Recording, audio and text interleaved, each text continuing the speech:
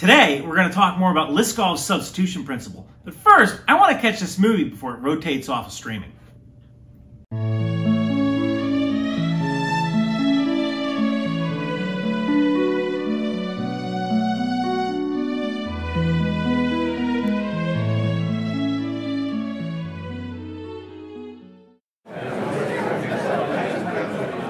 Mr. President, a half hour ago, the commander of Burleson Air Force Base issued an order to the B-52s that were holding at their fail-safe points to attack their targets inside Russia.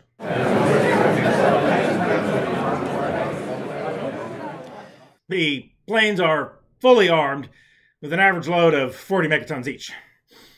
The triangles are their primary targets. The squares are their secondary targets. The aircraft will begin penetrating Russian radar cover within 20 minutes. General, I find this very difficult to understand. I was under the assumption I'm the only person authorized to use nuclear weapons. Why haven't you recalled the aircraft? Well, Mr. President, in order to prevent the Ruskies from issuing false or misleading instructions, the recall code must be issued to the B-52s all at once. But unfortunately, since the bounding box is a square and the big board is a rectangle, we can't actually highlight all the planes. Do you mean to tell me you can't recall the aircraft? Yeah, it's about the size of Mr. President, but rest assured we are plowing through every possible line of code to find the square selection box.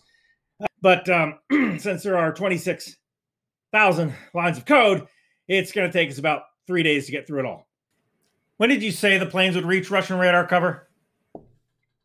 About 18 minutes from now, sir.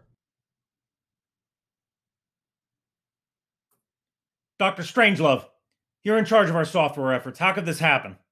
Mr. President, it is actually quite possible if you do not follow the Liskov's Substitution Principal. Liskov? What kind of commie name is that? Herr General, Dr. Vava Liskov is an esteemed professor at the Massachusetts Institute of Technology and a patriot of the highest caliber.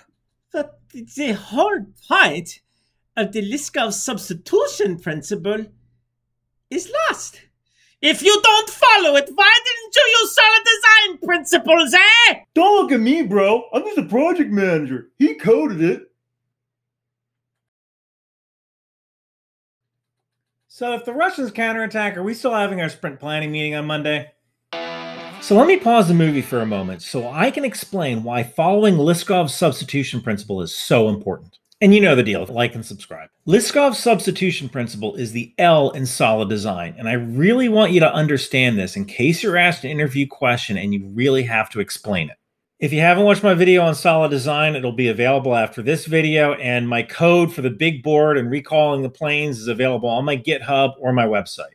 Now, if you put aside all the math, Liskov's substitution principle basically says that if you have a parent class and a child class, and both of those classes can be passed into a method, they must behave exactly the same. Now, here's where it gets tricky if they don't behave exactly the same, but you think they do.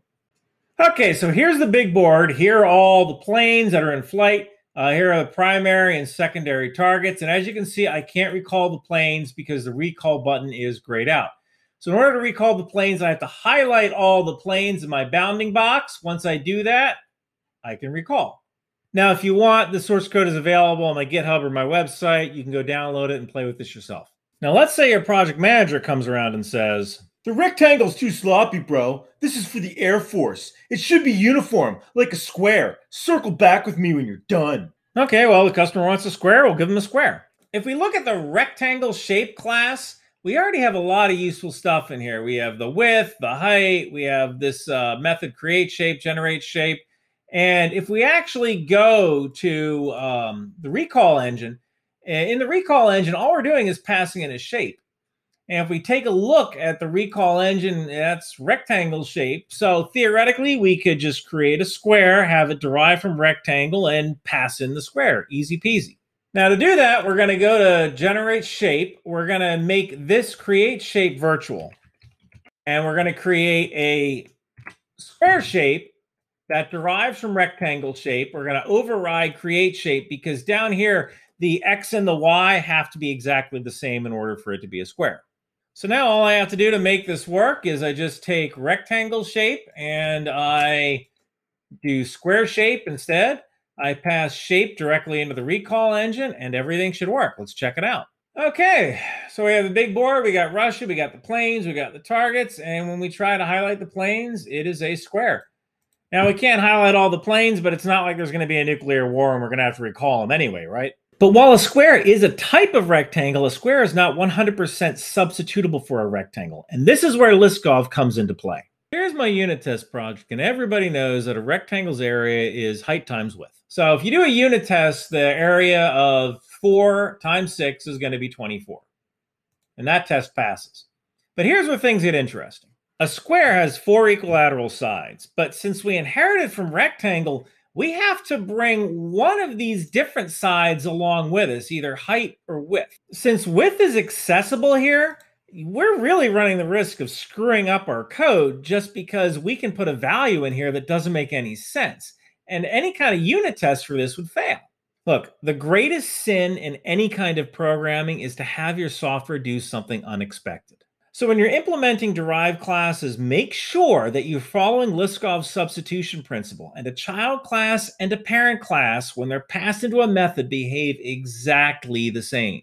Now, since there's only a couple of places in the code where the square bounding box is being passed into the recall engine, it shouldn't be that hard for Posh Ryan to recall the planes, assuming he finds it in time and assuming there's no other bugs in his code. So let's see how the movie ends.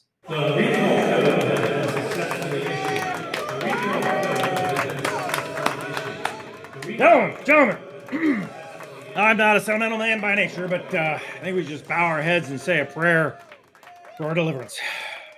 Lord, we have seen the angel of death fluttering over. One of the planes hasn't turned back. That's impossible. Posh Ryan, when you wrote the loop to iterate the array of planes, did you start the index with a 0 or a 1?